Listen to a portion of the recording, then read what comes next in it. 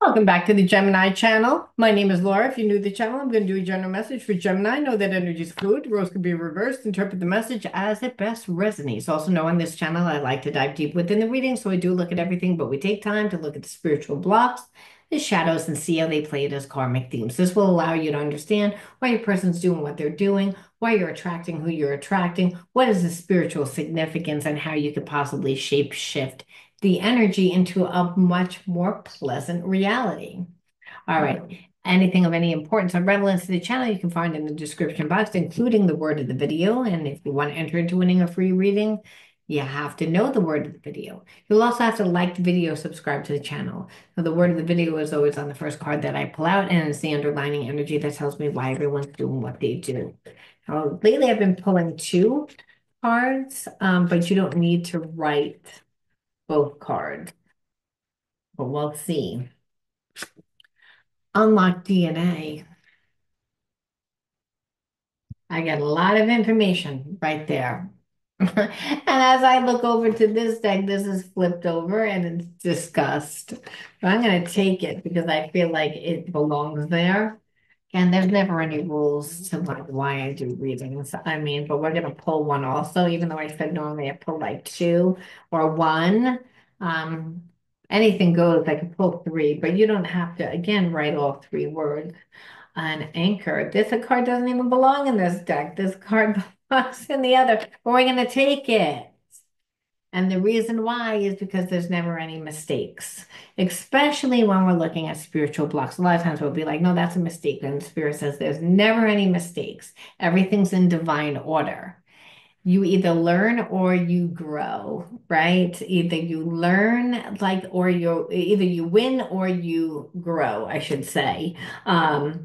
So with this, what we see is unlocked DNA. So this means that you habits, behaviorisms that you inherited from family, like father, like son, like father, like daughter. I don't know what the like again, the non-binary we could say. But what we see is that they look alike. They have the same haircut. They have the same like energy to them. And what we assume that this is a father and their child. So create support. So anytime like we inherit habits, behaviorisms, conditioning, it has the potential to turn our DNA on and off. Sickness and disease is only 5% inherited. So what we really inherit is how we react to stress, how we deal with stress, the habits, behaviorisms. So I feel like there were on energies of disgust. Well, obviously that's a lower vibrational energy. So again, if we hold energy of disgust, there's a sense of not liking who we are. And if we, again, feel like we're continually dealing with energies that disgust us, well, you're a mirror of whom what comes into your life. So there would still be a reflection like there was something wrong with us. Even if there wasn't, it's a perception. Remember, a spiritual block, the way a person thinks about things is inherited, the way that we form opinions. Well, many times we're born into societies that are prejudiced, and then you see everybody's prejudice, like back in slavery days, right? When, you had people working on the plantation, some people actually thought that that was normal. And it was why? Because they were convinced by society that it was normal. They were convinced by certain people that thought whatever they thought that it was okay. But this is again like not good energy. Disgust is that it's that it doesn't work for me.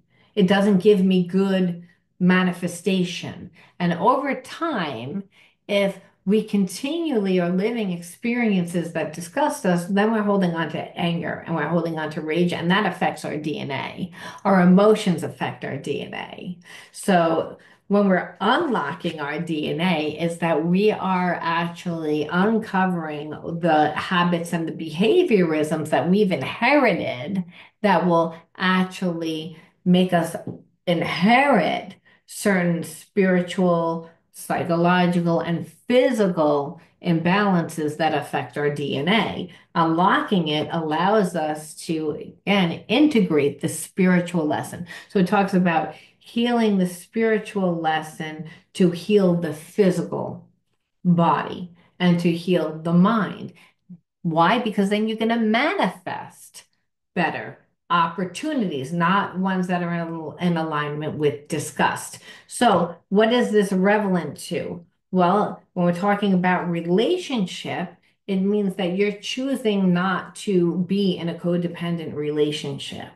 You're choosing not to inherit the behaviorisms of a parent, either parent, because if you grew up in a very codependent connection. It could be one parent was an alcoholic, the other person was a caregiver. Both are toxic, but understand it's the dynamic of either now you get into a new relationship, is it your own relationship, and either you're the caregiver or you're toxic. So this is, you're not going to play either one because you're not going to stay in an energy of low vibration. But what got you to this place? Who and what were you dealing with that made you trigger um, this awakening, this healing to you? And this is again haunted. It's like you never got over it. There's a trauma from the past, and where you kept seeing it play out within your life. So what happened is that you did the deep dive onto yourself. You said, I don't want my life to look like my parents. So you could have a parent that just kept getting physically sick. And what you would notice is that they also had money issues and they not knowing how to support themselves, not feeling safe in oneself. That's inherited when we don't create ourselves. And if we don't create ourselves, it's a lot of times we're distracting ourselves, and we can be distracting ourselves through addictions, through again outside things that are affecting the DNA, but not just affecting the DNA, because what's happening within is also going to be the reflection of what's happening without.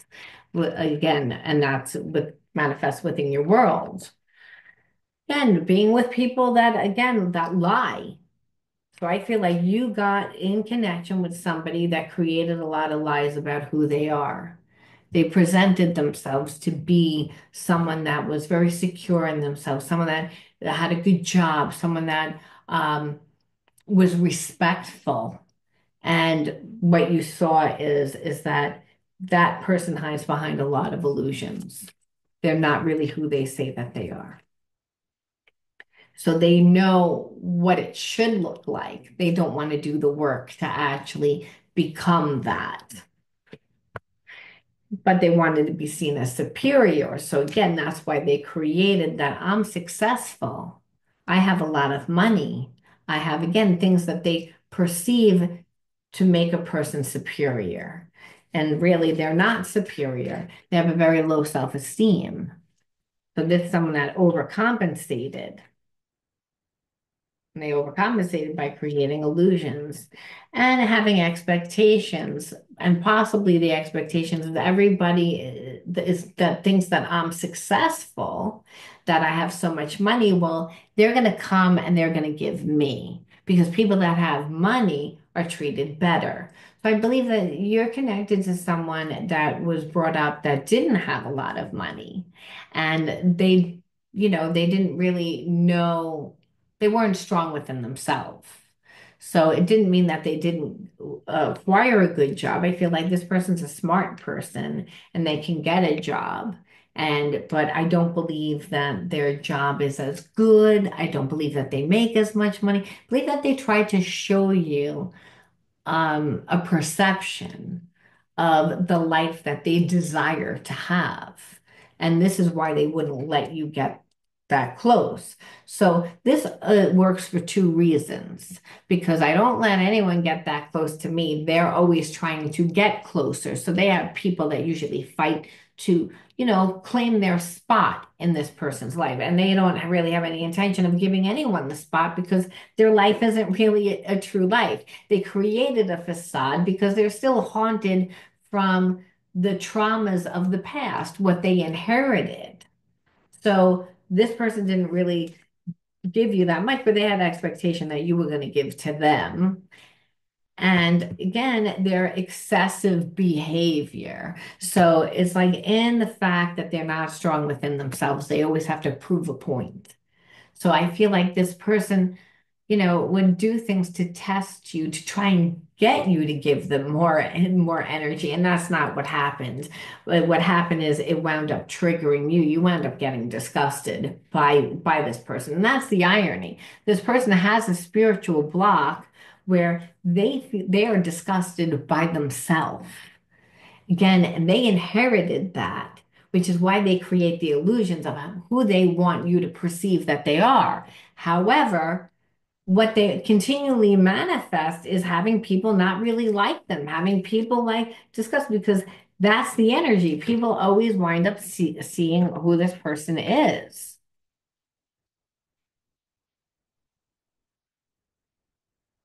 They avoid criticism. They don't know how to like just have a conversation. They take everything actually as a conversation. If you're not agreeing with them and praising them and falling all over them, they see it as like you're criticizing them. Person is very overly sensitive. They don't like to take responsibility for their actions. They have avoidant behavior. That's also an inherited behaviorism that will suppress your DNA. Again, and they're impatient. It's like everything now because they have abandonment issues. So everything needs to happen now and everything needs to look a certain way while it's happening. So they're very controlling, which actually also affects DNA because they're always creating a very stressful environment and one that's very manipulative. And person that's not grounded in themselves doesn't realize that there's a process for everything. They don't want to give the energy to build a connection. They just want the connection to just be. And now that is not happening, they're impatient. But really what it is that it's not happening. And so they're being forced to look at themselves. They don't like that energy. And so they distract themselves with impulsiveness of overbuying, overeating, very excessive behavior, trying to fill themselves again because they feel so empty inside. And really, it's because here it is. It's like you didn't act the way that they wanted you to act, how they expected you to act.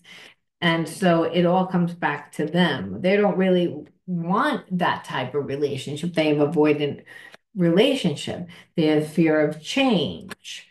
So it's almost like they have fear of change, but they don't like the fact that nothing's happening. So they're almost like waiting for you to reach out. So the more days that go by, the inevitable is there. This person knew down deep inside you were never going to reach out to them.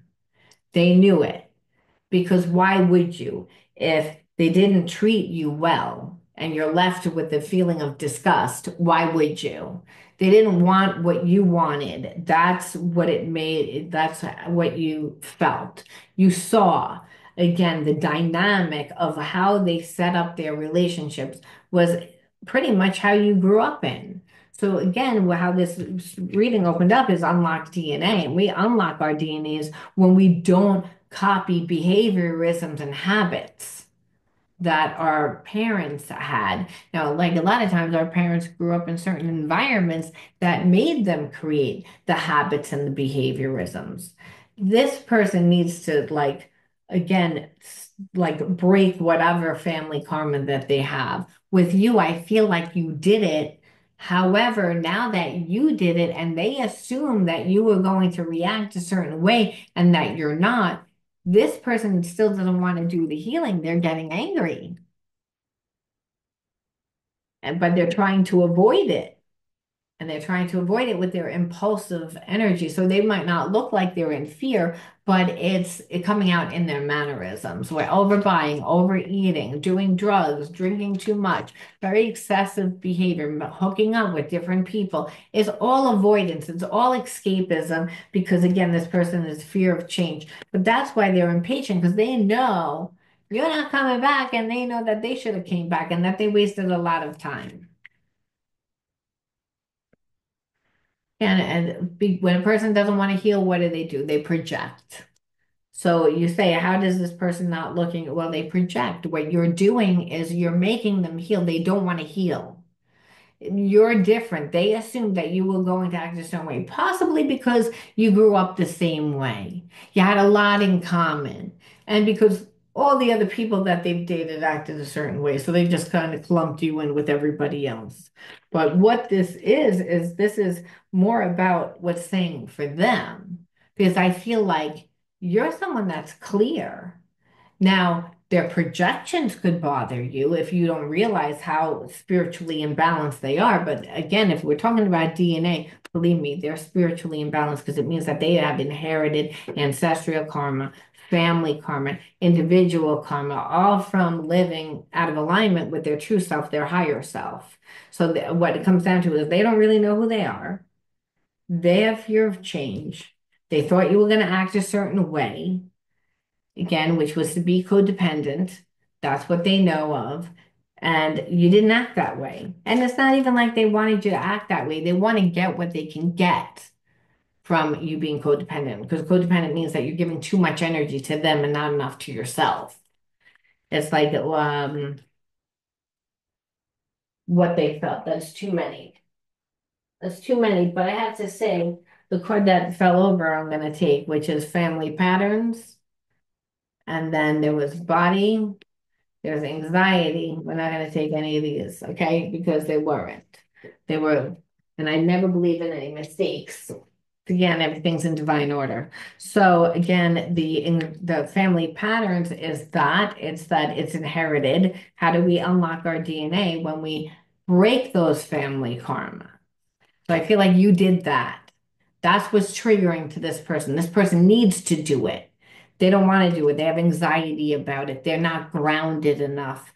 They get all up in their head. They get triggered too much, which means that they have a lot of baggage from going through very similar experiences and never healing them. So, I mean, when we see energy like this, we don't really see that there's going to be that much of a positive outcome because this person's in their ego. Though we always ask and say, is this person going to do anything? Darn it.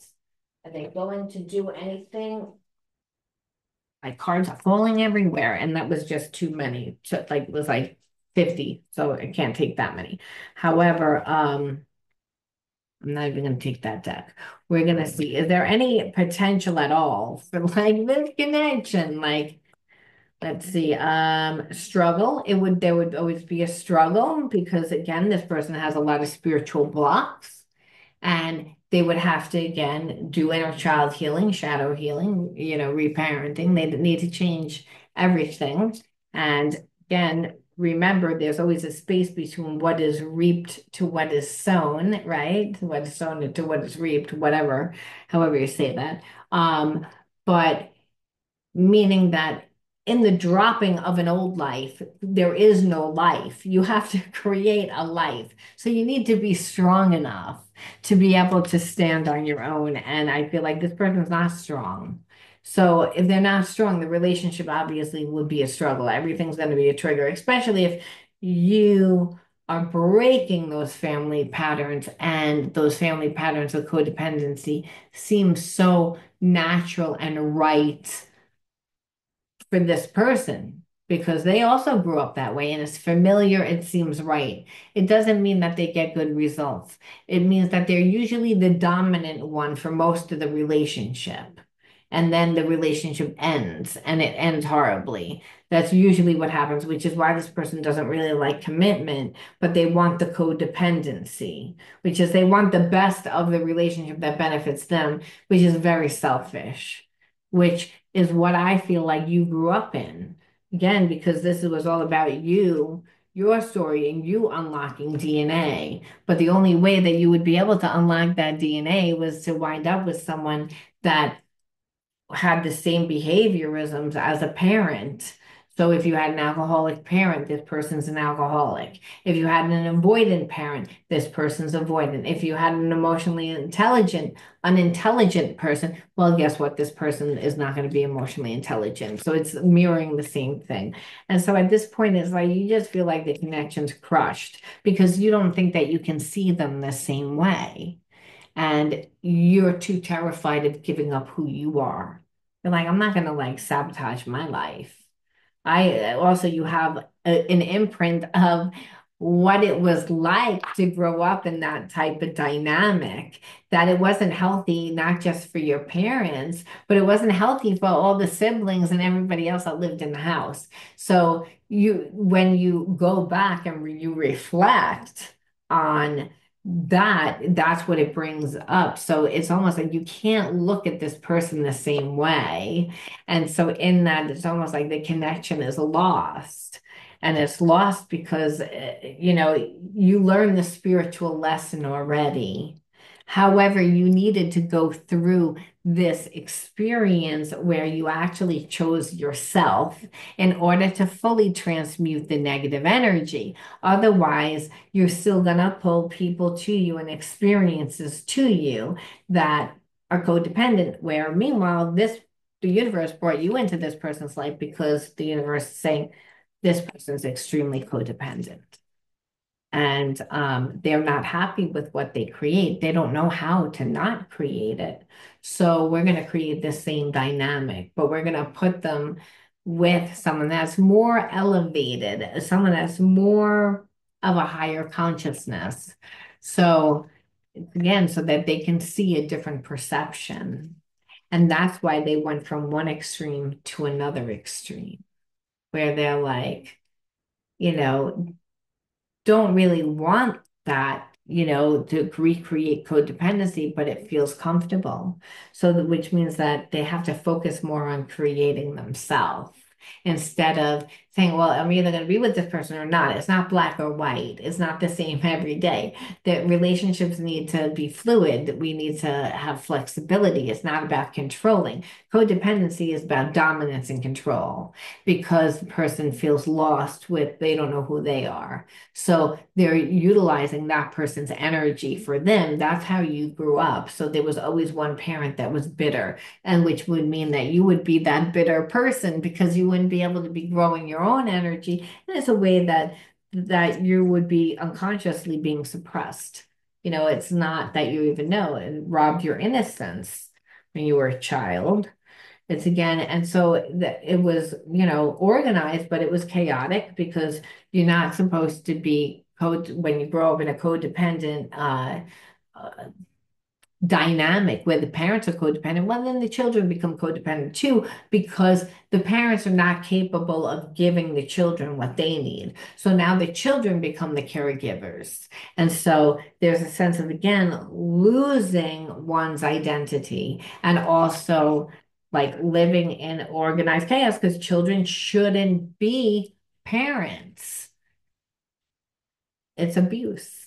It's psychological abuse because it's the constant, like you're not showing up for the parent, you become responsible for the parent. But meanwhile, the child wasn't able to go out and create themselves. So they don't really know themselves. So they're always looking for that love outside of themselves. So they always wind up in toxic, codependent relationships because if we're looking for love outside of ourselves, we're never going to find it. It's like we have to be able to obtain it and acquire it within ourselves in order to attract it in our life. Once you did that, well, Gemini, you were like, I did that already, so I see I don't need it. And I also know the outcome of being with people that don't have it. The relationship doesn't go anywhere. If anything, it just sabotages that person that, the codependent person wants to leech onto because it becomes a competition. It becomes where this person is like, isn't really working with you, they begin to work against you because they haven't formed their own identity enough, which is why they're codependent. So they're looking at certain things in their life as if they're broken and they try to obtain it again through the relationship. But then that means you can't be growing yourselves, becoming yourselves, which is that's how this started. It's like, and that's why this person's so attracted to you because they need to do that for themselves. The problem is that they don't even know where to start. You'll be doing it. They're going to want to come in and they're controlling. Those behaviorisms are still there. So it would be wind up being abusive because they don't know any better. two came out and it's there and they're too prideful and it's this is more about being learning how to go with the flow of life and that you everyone has their own unique unfoldment process where we co-create with the universe. It actually is like a dance. So having someone that's there that's like wants you to make sure you're taking care of them, it's almost like having a person that keeps wanting to cut in on your while you're dancing with somebody. It's annoying. It's like you're like, oh, this person keeps coming in and meanwhile they don't know how to dance. So that means you can't dance, you can't enjoy your time, and they're not going to let you dance with anybody else. So they keep you restricted because they don't know who they are. And that's why Spirit's saying you can't save a person that doesn't want to save themselves. You saw that growing up in the environment that you grew up in. This is the same exact experience because you're getting someone that wouldn't allow that. It is abusive and they're too prideful to, not want to not want to have that control. They can't help it. It's what they feel normal. So it's almost like that this person wouldn't bring anything positive to your life. It's like that they would only know how to sabotage it. They, again, be more in competition with you or want to take what's yours. Or again, you're getting too much attention for them or want to ride on your bandwagon after they haven't even been in your life. So for all those reasons, Spirit's saying no, they're codependent. They feel broken. They see you got things going on. They misjudged you. Now they see it. Now they want to come back in. But at this point, it already ruined the connection. So even though they're going to come back in, they're in for a rude awakening, is what we see here in this story. Because again, it's like you can't just come back in after not giving it attention. You've already created yourself. You would say, what are you bringing? What's here? And they would have absolutely nothing to show you because they didn't create themselves. They didn't put the heart and soul into becoming themselves. That's how we change our DNA because we change the habits and the behaviorisms. If our parent was a cheater, if our parent was an alcoholic, if our parent, however, our parent dealt with stress, dealt with life, it's not uncommon that we would learn how to deal the same way. What Spirit says is you learn that lesson. However, that doesn't mean that you won't be prone to attracting that energy because that's where you come from. So it's about, going through the spiritual lesson to see a different outcome, meaning no one can take what's yours, only you can. And that's by being with a person that isn't on your vibration, that hasn't created themselves, that likes everything that you are, but what isn't willing to do what it takes, would like to just come on in and have you do it for them since everything looks so good. But then what are you doing for yourself? And that's why it's like, no. It's like because there's a lot more at stake. When you're in a codependent, horrible relationship, it affects your health. You see horrible relationships, a heart attack, young age in their 50s, late 40s. I knew one guy that had three heart attacks by the time that he was like 45 years old. No shit. It's like 40s, 50s, like have major heart issues, have stomach issues, have major health issues from living in the drama because psychologically, emotionally, and that's what happens with codependent relationships. And that's why you did things different. You're like, I'm not going to go into this, no matter what kind of connection we have. I don't care. Because it's all about self-love. It's all about choosing myself.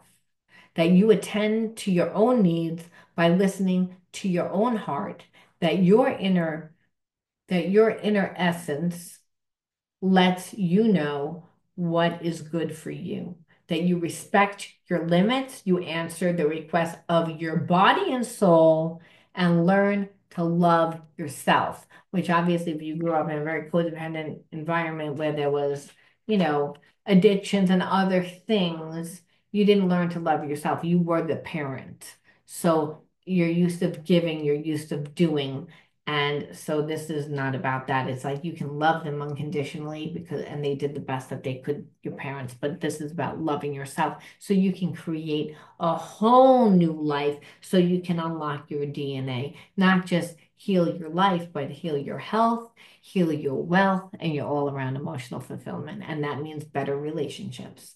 I'm going to leave that there, Gemini. You let me know how you resonated with this one, and I'll talk to you soon. Bye.